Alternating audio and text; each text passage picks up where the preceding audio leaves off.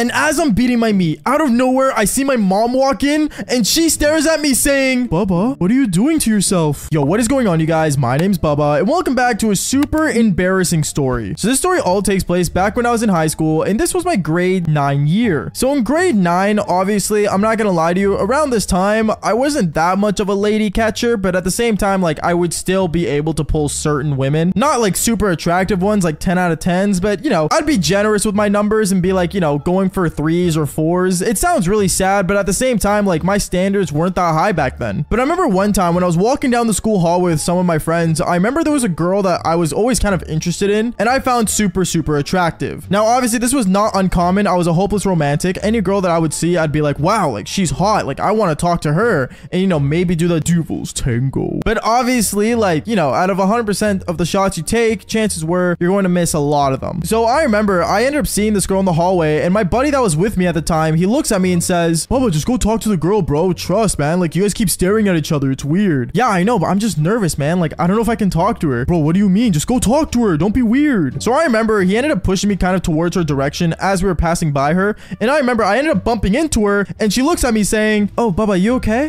Yeah, no, I'm good. Sorry, I didn't mean to bump into you. Oh, no, it's all good. I have a question though.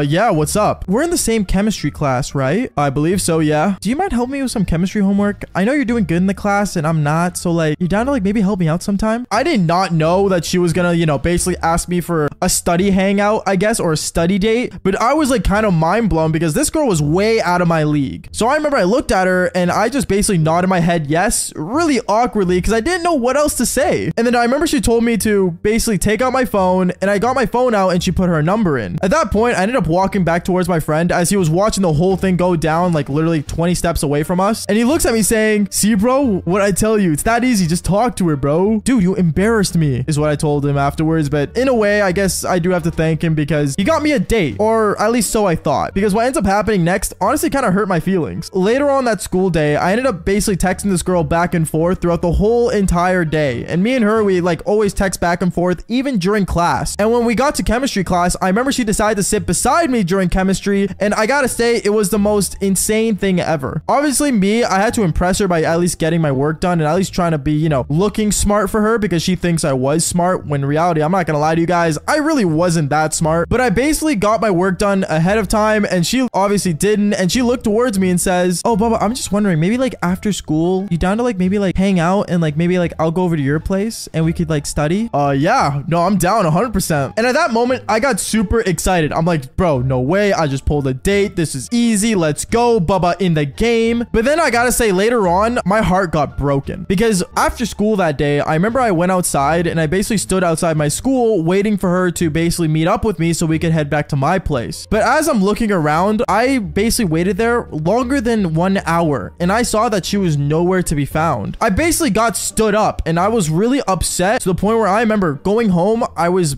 miserable. I kept looking at my phone to see if she would text me. I would keep looking around. I would basically be super upset as I was walking home because, well, it's not fun being stood up and it never is. So me being super upset, I remember once I got home, I ended up sitting on my bed, just really just disappointed at what just happened. And then I remember I ended up going on my phone and I decided to message her. I messaged her saying, hey, like, I'm home right now. I didn't see you after school, but like, you know, next time if you're not going to show up, maybe just tell me. And I left it at that. 2 hours later, I remember I was playing Call of Duty since I had really no other schoolwork to do since I finished my chemistry at class. And basically, when I looked at my phone after like 2 hours later during COD, I ended up looking and seeing that she texted me. At this moment, I got super excited she texted me back. And I remember when I looked at my phone, I saw she said, oh, Bubba, I'm sorry. Like something came up after school, but I promise tonight I'll make it up to you. Now, this moment, I didn't know what she meant by she'll make it up to me. Like I was really confused because I was like, wait a minute. Are you going to meet up with me tonight? Are you like, am I going to your place? Are you going to see me? Like, how are you going to make it up to me? I'm so confused. And then I remember basically that entire day after she sent that message, she didn't text me back until later on that night. I want to say this was like at like 9:30, almost 10 o'clock at night. And I was getting ready for bed. But me, when I lay down in bed, I remember I basically like to watch YouTube videos to pass out. To this day, I still like to watch videos to basically like, you know, sleep too, because it's just habit to watch something and pass out for me nowadays. And me, as I'm watching this YouTube video, I ended up seeing a message from the girl. And out of nowhere, I realized that it was a photo that she sent me. I remember I ended up basically looking at the photo that she sent and I saw it was a photo of her cherries. And at that moment, I knew what she meant meant by making it up to me. I remember I saw this photo and I'm like, damn, like, okay, that's nice. And then one thing led to another. I ended up saying like how they were nice because, you know, I didn't want to be rude, I guess. And I also didn't know how to respond to like a photo of just her cherries. So I basically awkwardly said, oh, like, that's really cool. And then one thing led to another. She kept sending me more photos and more photos of herself. And well, one thing led to another. I think the obvious thing that everyone knows happens is that you get bricked. And me, I remember I was in bed, bricked as hell, looking at these photos thinking, damn. So I remember I ended up basically getting ready to, you know, beat my meat. At this moment, like, I knew, like, you know, I was in the mood, so why not just beat one out? So I get my lotion ready, I get my towel ready, you know, the Devil's Cream towel that I usually use. And then I remember I ended up getting ready and I started beating my meat. Yeah, I started beating it. And out of nowhere, I remember there was one moment where she actually ended up sending me a video of her, and I ended up basically like pressing play on the video, and it ended up like having like a loud volume, and I had my AirPods in because like I was watching a video earlier. And I remember as like this video was playing in my ears and I was like, you know, wanking one out of nowhere, I ended up seeing my mom come into my room and she looks at me, and I didn't notice her until I ended up looking to the side when the video was over, and she was just staring at me, beating my meat. And she looks at me saying, Bubba, what are you doing to yourself? I remember I covered myself really quickly with my blanket and I was like, Mom, like, what are you doing? Like, I'm busy, Mom. And she just looks at me super awkwardly, not knowing what to say at all. Honestly, I don't know what moms are supposed to do in this moment. Like, I never really understood what was supposed to happen, but I remember my mom ended up leaving my room right away when I kind of freaked out at her. And she ended up basically like, you know, waiting by the door until I came out. And when I came out of my room, out of embarrassment, my mom looks at me and says, oh, Bubba, don't be embarrassed. It's okay. It's very common. It's human nature. And at that moment, I'm thinking, Mom, like, why didn't you knock? Like, what is going on with you? Like, I was super upset. But one thing I will say is that later on, me and my mom, we ended up sitting down and we talked it out. And basically she told me how like I was turning into a grown-up and like, you know, how I'm gonna feel all these emotions. And I guess, you know, I had to relieve them in some way. I don't know. It's the most awkward conversation to have with your parent. And honestly, if you're a parent watching this video, how in the world are you supposed to like communicate with your child or like your kid about this? Like, it's just super weird. Yo, what is going on, you guys? My name's Bubba, and today I'm gonna be telling you guys the most embarrassing story I think I've actually gone through. Probably not the most embarrassing out of everything I've said on this channel, but definitely embarrassing. And this story starts off all back when I was in grade 9. Now in grade 9, that's when hormones of mine were really active. It's when I realized that I was a hypersexual, and when I realized that I was, well, beating the eggplant, meaning that I just could not stop. I think it's gone to the point where like at that age, I would do it like almost 6 times a day, which is not good because obviously I want my testosterone levels to be high, but at the same time, I mean, hey man, it's just hitting puberty, okay? Like, I was a machine back then and still am a machine to this day, which is not something I should say and could get demonetized.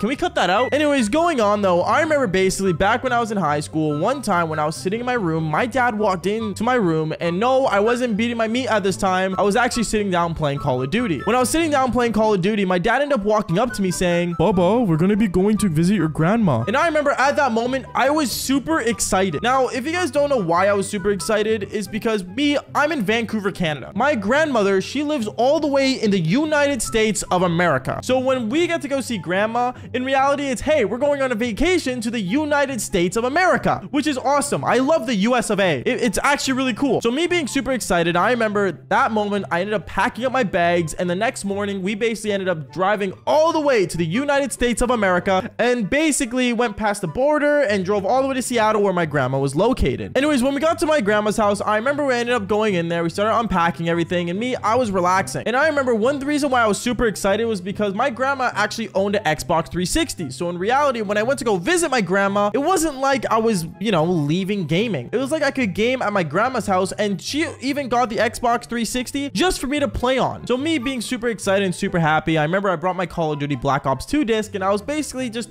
at my grandma's house playing Call of Duty in the US of A. For you guys, it's probably normal since a lot of you guys are probably in the United States. Actually, what country are you guys from? Comment it down below. I'm actually curious, but I remember basically I was playing games and playing Call of Duty, and I remember I ended up playing for hours on end. Yes, I would enjoy time with my grandma as well, obviously, but at the same time, my grandma would sometimes like to play video games with me, and to this day, I'm not gonna lie to you, my grandma means the world to me. So as you guys can tell, like, as me explaining all this, my grandma was a really important person in my life, a very important person, which I would hate if she saw anything bad of me come to life, which happens in this story. Anyways, going on though, I remember one time though, it was getting super late and my parents wanted to go out and have a good time, going out with my aunts and my uncles and basically go out and have a good time. And they usually like to do that really late. Maybe they either go to a casino or go to a club or something. But me, I wasn't allowed because obviously I was super young and I was only in grade 9. So what ended up happening was my grandma would actually end up taking care of me and basically watch over me as my family go out and have a good vacation. But me, obviously, I wasn't hard to take care of. If anything, put me in front of a TV, I'm chilling. But I remember it got super late into the night. I want to say like 1:30 a.m. where I ended up basically having to go to bed. So I remember I ended up going to bed and basically laying down in the bedroom that my grandma had set up for me. As I was in there, I remember I was laying down and I was just kind of like not being able to sleep. Like, you guys know that feeling where you lay down, but you just can't sleep. And for me, I'm one of those weird people that need to watch YouTube videos or watch a movie or something just so I can go to bed. If you guys are those type of people, you guys understand what I mean. But me, I couldn't sleep. And I remember it got to the point where I was basically just laying down with my eyes wide open, not knowing what to do. So in another way, I found out another way that I could sleep, which was, you know, beating my meat. You know, yeah, beating my meat. I'm just gonna say that right now. I would have to beat my meat for me to get more tired. So me, instead of doing the bad thing, which would be doing it right on my grandmother's guest bed, I decided to basically go to the bathroom and I sat down in there and I opened up my phone and yeah, I ended up, you know, watching the Devil's Hub. That was on my phone when I was, you know, beating it at my grandma's place. So I'm in my grandma's bathroom, you know, beating my meat, going crazy, you know, doing the typical thing that most guys would do, and maybe girls. I don't know if you girls would do this, but at the same time, us guys are really active compared to women nowadays. But going on, I remember I was beating it, and then one thing led to another. I ended up hearing footsteps around the bathroom. Now at this point, I got super nervous, and I'm like, oh snap, like I think my grandma's outside or something. So I remember I ended up basically like kind of like holding still and just like, you know, just waiting for like this footsteps to go away. But at the same time, I was like actually like really close to like finishing and basically wanting to just finish the entire thing and just, you know, call it a day and just go straight to my bed. So I remember I ended up just basically trying to do a speed run. Like, I ain't no small ant or anything, but I basically tried speed running my meat, and one thing led to another. I guess my grandma like heard like something going on in the bathroom. So what my grandma decides to do is just walk into the bathroom and see what's going on. And one thing I will say as well is that my grandma's bathroom did not have a good lock, because for emergency reasons, they didn't want to have a lock on her door in case anything happened to her in the bathroom. So me, as I'm like absolutely terrified, beating it, going crazy, that any moment now my grandma could just walk in on me. Right as like the video is about to end, I ended up busting the Devil's Cream. And right as I'm like in the middle of, you know, the entire thing that happened, my grandma walks in with her eyes wide open saying, "Baba, what are you doing?" Honestly, I didn't know what to say, and I was just really embarrassed, just sitting there going, okay, grandma, listen, I'm becoming a man now. Like, I didn't know what to say. But then I remember my grandma ended up closing the door right away,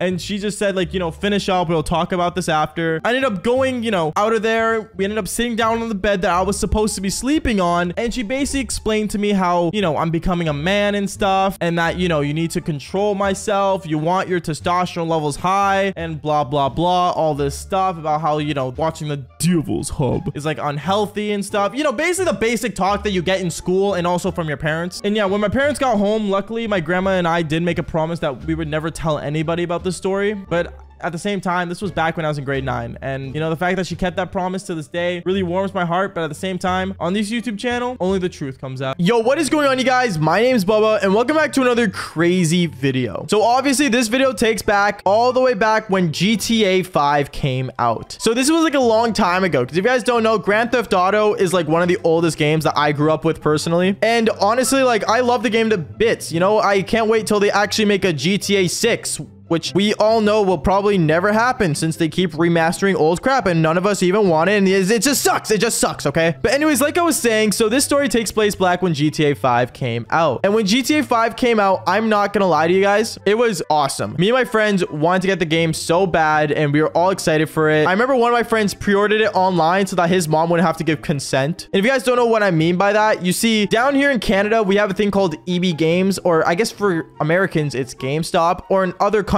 it's just a game store. And they kind of do this thing where if it's like an M-rated game or 17 plus you have to be, you're not able to get the game without parents' consent. And obviously, you know, when you go and buy the game, they make sure all these rules, like, you do realize like this game has like violence, death, attack helicopters, Biden, Donald Trump, and like the whole country going kaboom, right? And like, bruh, are you joking? Like, dude, I just want to play a game, bro, and they put limitations like that in a game store. I'm just joking. I actually kind kind of get it, but in a sense, it sucked. So in a way, I really had no way to actually get this game for when it was released, because think about it like this. I was like 15 or 14 actually at the time, and getting GTA wasn't an option because my parents were pretty strict at the time. And let's just say, you know, if I had an EB Games, you know, salesperson or retail, whatever the person does, going up to my mom and saying, yeah, sure, this game has violence, a lot of Devil's Tango, and a bunch of explosives. Are you sure you want your son to have this? I already know for a fact she's gonna say no,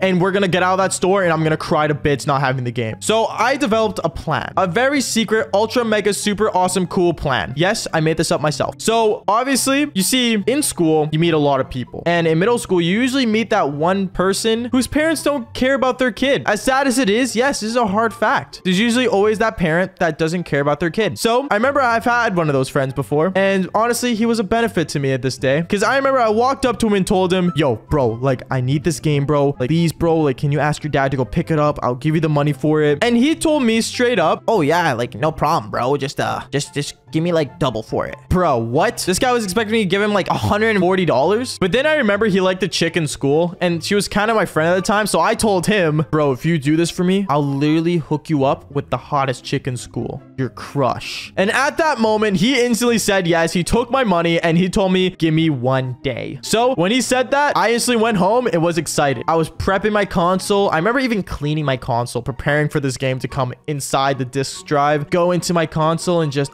sorry, that was inappropriate. My bad. Sorry. I got excited because this was a big thrill. I think all of you guys know the big feeling of when you get like a new game and stuff. Like, it feels good. Okay. It feels awesome. So anyways, at that moment, I remember the next day came by and I went up to my buddy. He gave me the game and I instantly put that thing in my backpack and was excited to go home. Actually, I'm not even gonna lie to you guys. I skipped class just to go home and play this game. So I remember when I got home, I sneaked up to my room. I literally opened my disc tray for my console. I played on the Xbox 360 at the time. I put the game in and I closed it. And instantly right on my screen appeared Grand Theft Auto 5. Oh my goodness, dude. I was hyped, dude. I was ready to press it. I was getting my snacks ready because you already know this game is literally a movie. And when I opened it, instantly the loading screen came on and my mom walked into the house from work. Now this is where I was panicking. Okay. I was freaking out inside because if my mom came into my room, saw that loading screen and saw a chick in a bikini, she knew something was up. So I remember every time like I would somewhat hear her come into my room, I would turn off my like monitor or my TV at the time, I should say. And you know, she would like check and be like, what are you doing? And I'd be like, nothing, reading, doing, jerking off, anything else? Yeah, no, literally that's literally what I would do. But then I remember when I started playing the game and, you know, all my friends got on and stuff. And for some reason, you know, I recently found out that there was a GTA 5 strip club in the game. And that was really, really cool. I remember I told my friends like, oh, like I'm gonna go to the strip club in GTA. I'll be back in 20 minutes. So I muted my mic. I went inside that strip club. And what did I end up doing? Well, I ended up wanking off to digital chicks. Yeah, this is actually really sad, but in a way, it's kind of the same as the Devil's Hub. So don't make fun of me. So I ended up, you know, doing that. And obviously, as I was doing that, I kind of like had like a towel and everything set up and stuff. And as I was like going at it, my mom walked in when I had my headset on and I didn't hear her coming. And let's just say she saw it happen. She looked at my TV. She looked at me and she's like, what are you doing? Like, what is this? Like, like it was bad. It was bad, dude. It was just terrible. And yeah, let's just say I got my game taken away from my parents. I didn't get it until 2 weeks later when I found her in the drawer, and I never went into the Grand Theft Auto strip club again because, you know, it's just not worth the risk. Anyways, guys, that's basically it for the video. Make sure you guys leave a like and subscribe. Thank you guys for all the love and support, and I'll see you guys in the next video. Peace.